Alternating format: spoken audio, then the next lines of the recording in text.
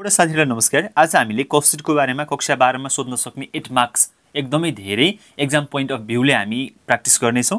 त्यसकारणले गर्दा तपाई फर्स्ट टाइम च्यानलमा भिजिट गर्दै हुनुहुन्छ भने च्यानललाई सब्स्क्राइब गर्न नछुटाउनु होला। आशा छ तपाईहरु सबैजना सन्चै हुनुहुन्छ होला। म पनि एकदमै ठीक छु।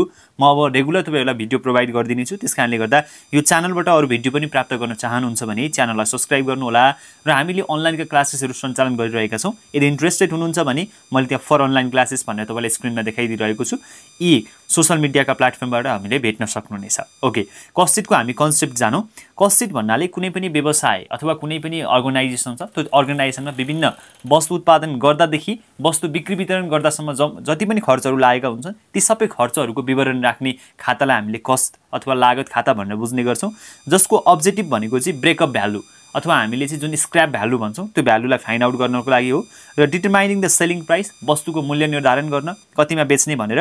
अर्को फ्यासिलिटिङ म्यानेजरियल डिसिजन मेकिङ, कुनै पनि बिजनेस अर्गनाइजेसनमा कति खर्च लाग्छ त वस्तु उत्पादन गर्दा कति खर्च लाग्छ भन्ने त्यो म्यानेजरियल डिसिजन लिनको लागि पनि कस्टले हेल्प गर्ने गर्दछ। अब कन्टेन्ट्स अफ कस्ट बनाउनका लागि नहुने कन्टेन्ट्सहरु छन् हामीसँग। सबैभन्दा सुरुमा प्राइम कस्ट छ। प्राइम कस्ट भनेको डाइरेक्ट मटेरियलसँग रिलेटेड अथवा direct एक्सपेन्सेससँग। It is a complaints and the companies and comparison direct cost, which is direct wages, direct expenses. Alternatively, the prime cost is the cost of material consumed, productive wages and direct expenses. यसमा हामीले cost of material लाई जोड्ने गर्छौं, direct expenses र direct वेजेसहरु। जति पनि direct खर्चहरु छन् ती सबै डाइरेक्ट खर्चहरुलाई प्राइम कस्टमा लगेर राख्ने। र फ्याक्ट्री कस्ट भनेको फ्याक्ट्रीमा लाग्ने खर्चहरु, indirect वेजेसहरु, indirect मटेरियलहरु, indirect एक्सपेन्सेसहरु, wages, factory, अक्ट्री, electricity, depreciation, यी कुराहरु जे छन् एउटा कुनै पनि फ्याक्ट्रीमा लाग्न सक्ने सम्भावित खर्चहरु जे खर्चहरु छन् ती सबै खर्चहरुलाई लगेर हामीले फ्याक्ट्री कस्टमा राख्ने गर्दछौं। र यसमा नर्मली जाने भनेको म्यानुफ्याक्चरिङ कस्ट अथवा प्रोडक्सन कस्ट पनि भन्ने गर्छौं हामीले यसलाई। Include Edison the prime cost and cost of indirect material, indirect labor, indirect expenses. It also include the amount of WIP भनेको वर्किङ प्रोग्रेस गुड्स पनि फ्याक्ट्री कस्टमा लगेर राख्ने गर्छौं। Remember this things. Cost of production भनेको administrative एक्सपेन्सेसहरु, जति पनि एउटा प्रशासनमा लाग्ने खर्चहरु छन् ती सबै खर्चहरुलाई हामीले कस्ट अफ प्रोडक्सनमा लगेर राख्ने गर्दछौं। र टोटल कस्ट भनेको सेलिङ एन्ड डिस्ट्रिब्युसन ओभरहेडको बारेमा हामीले हेर्ने गर्दछौं। टोटल कस्ट भनेको selling and distribution overhead, selling र डिस्ट्रिब्युसनसँग रिलेटेड खर्च भयो है। अब हामीसँग method of preparation of cost बनाउने सबैभन्दा सजिलो मेथड मैले राखिदिएको छु। सबैभन्दा step 1 prime cost निकाल्छौं। Prime cost निकाल्नको लागि हामीले direct material, direct purchase, opening stock र मटेरियल र क्लोजिङ स्टक र मटेरियललाई घटाउँछौं र डाइरेक्ट लेबर र डाइरेक्ट एक्सपेन्सेसलाई जोड्छौं। त्यसपछि हाम्रो प्राइम कस्ट निक्लिन्छ। अर्को छ हामीसँग, अर्को भनेको स्टेप 2 वर्क कस्ट निकाल्ने। वर्क कस्ट निकाल्ने सबैभन्दा सजिलो तरिका भनेको प्राइम कस्ट निकालेको हुन्छौं, त्यसमा जोड्दै जाने। Prime cost plus factory overhead, indirect लेबरहरु छ भने, इनडाइरेक्ट वेजेसहरु छ भने, इनडाइरेक्ट एक्सपेन्सेसहरु के छन् त्यसलाई राख्ने र वर्किङ प्रोग्रेसलाई प्लस गर्ने अनि क्लोजिङ स्टकलाई माइनस गर्ने, ओपनिङलाई प्लस गर्ने, क्लोजिङलाई माइनस गर्ने। सिमिलरली स्टेप 3 मा हामीसँग छ कस्ट अफ प्रोडक्सन भन्छ। कस्ट अफ प्रोडक्सन भनेको वर्क कस्टलाई जोड्ने र अफिस एन्ड एडमिनिस्ट्रेटिभ अफिसमा लाग्ने खर्च र opening stock of finish goods minus closing stock of finish goods, opening स्टकलाई plus गर्ने फिनिश गुड्सको, क्लोजिङ स्टकलाई माइनस गर्ने। स्टेप 3 कस्ट अफ प्रोडक्सन निकाल्दा। र स्टेप 4 छ टोटल कस्ट भनेको cost of production plus selling and distribution overhead.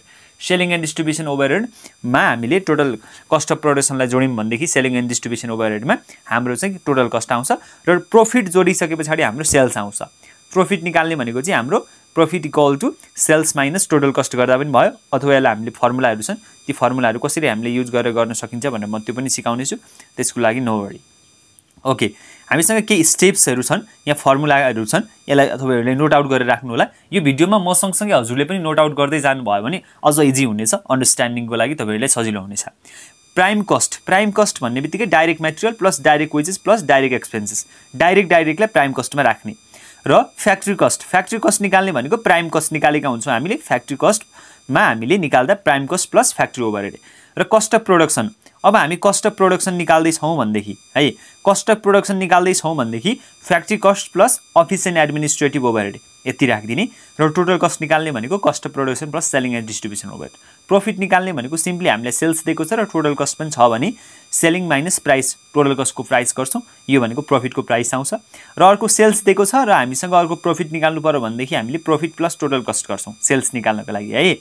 अब हामी जाउँ, यदि profit percent on cost when cost is not given profit percent चाहिँ कस्टबाट निकाल भनेको छ तर कस्टको भ्यालु दिएको छैन भनेदेखि हामीले के गर्छौं त total cost into profit percent divided by 100 minus profit percent on selling when selling is not given हामीले सेल्सबाट प्रॉफिट पर्सेन्ट निकाल भनौं तर सेल्स दिएको छैन भने हामीले जहिले पनि के गर्छौं total cost into profit divided by 100 minus profit percent गर्ने र profit percent is given on sales price but not given in cost भनेको छ यदि तपाईलाई चाहिँ प्रॉफिट कस्टबाट निकाल भनौं तर सेल्स दिएको छ कस्ट दिएको छैन भने हामी के गर्छौं त sales price into profit percent divided by 100 plus profit percent गर्ने एक्जाम्पल आइहाल्छ है त ल एक्जाम्पल क्वेशन हामीसँग छ A manufacturing company for the financial year ending March 31, 2019 now take a look at the following informations which is available to you the prepare of cost sheet statement.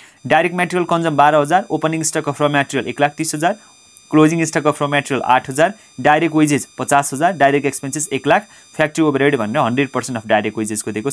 त्यसैगरी अरु इन्फर्मेसनहरु पनि छन् हामीलाई हेर्दै जाउँ के दिएको छ हामीलाई इन्फर्मेसनहरु Office and administrative overhead 20% of work cost अथवा factory cost, selling and distribution overhead 25,000, cost of production अथवा cost of opening stock of finished goods 10,000, cost of closing stock of finished goods 15,000, profit on cost भनेर 20,000 20% दिएको छ हामीलाई र यसको solution गर्नु पर्दाखेरि हामीले कुन कम्पनीको गर्दैछौ त्यो कम्पनीलाई माथि राख्ने नेम राख्ने र पार्टिकुलर डिटेल्स एन्ड टोटल्स हुन्छ हाम्रो फर्मेट भनेको सबैभन्दा सुरुमा हामी प्राइम कस्ट निकाल्छौं प्राइम कस्ट निकाल्ने फर्मुला भनेको हाम्रो के छ प्राइम कस्ट निकाल्ने फर्मुला प्राइम कस्टमा हामीले सबैभन्दा सुरुलाई डाइरेक्टलाई प्लस गर्छौं अब हेरौं यसमा ओपनिङ स्टक अफ र मटेरियल भन्ने दिएको छ हामीलाई 1,30,000 एड भनेर हामीले अब मटेरियल कन्ज्युमलाई 12,000 लाई प्लस गर्छौं डाइरेक्ट एक्सपेन्सेसलाई प्लस गर्छौं र लेस क्लोजिङ स्टकलाई गर्छौं यो सबैलाई घटाएर आएको एमाउन्टलाई हामी के भन्छौं त टोटल मटेरियल कन्ज्युम भन्छौं 1,44,000 आयो अब यसमा डाइरेक्ट वेजेस जोड्ने डाइरेक्ट वेजेस जोडिसकेपछि हाम्रो प्राइम कस्ट आउँछ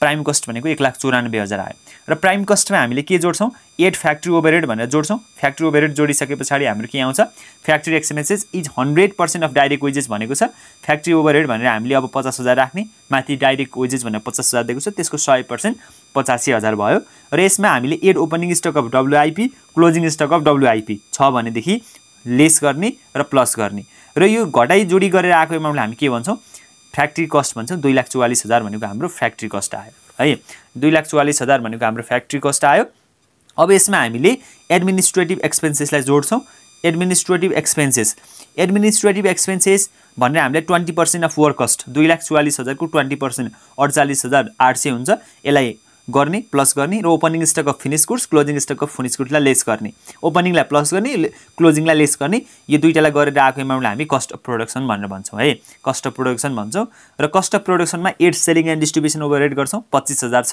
है 25,000 दिएको छ हामीलाई यो 25,000 राख्छौं यो राखेर जोडेर आएको एमाउन्टलाई हामी टोटल कस्ट भन्छौं 3,12,800 हाम्रो टोटल कस्ट आयो टोटल कस्टमा हामी प्रॉफिट जोड्छौं सिम्पली यसलाई चाहिँ अब यो 3,12,800 इन्टु 20% गर्ने अनि डिवाइडेड बाइ 100 गर्ने 62,560 आउँछ यसलाई जोड्ने प्रॉफिटलाई जोडिसकेपछि हाम्रो सेल्स आउँछ 3,75,360 ओके आजको लागि यो भिडियोमा हामीले कस्ट सिट कसरी बनाउन सकिन्छ भनेर यसको बारेमा कुराकानी गरौँ र भोलिको हाम्रो अर्को पार्टको भिडियोमा हामीले प्रिपेयरिङ अफ टेन्डर सिटको बारेमा कुराकानी गर्ने छौं यदि हजुरहरु क्लासको लागि इन्ट्रेस्टेड हुनुहुन्छ भनेदेखि हामीले तपाईलाई विभिन्न त्यहाँनेरि अनलाइनका मेथडहरु राख्दिएका छौं हामीसँग कन्ट्याक्ट गर्न सक्ने तपाईले यो भिडियो मजाले हेर्नु भयो भनेदेखि यो एक्जाम पोइन्ट अफ भ्यूको लागि इफेक्टिभ हुनेछ क्वेशनहरु मैले राखिदिएको छु क्वेशन प्याटर्न आउने यस्तै गरी हो र त्यसकारणले गर्दा यो भिडियोलाई अन्तिमसम्म हेर्नुला बुझ्नु भएन भने स्किप नगरिकन फेरि सुरुदेखि हेर्नुस् अवश्य पनि बुझ्नु हुनेछ हामी पार्ट 2 भिडियोमा कस्ट रिकन्से हामीले कस्ट सिटकै प्रिपेयरिङ अफ टेन्डर सिटको बारेमा कुराकानी गर्नेछौं त्यसकारणले गर्दाखेरि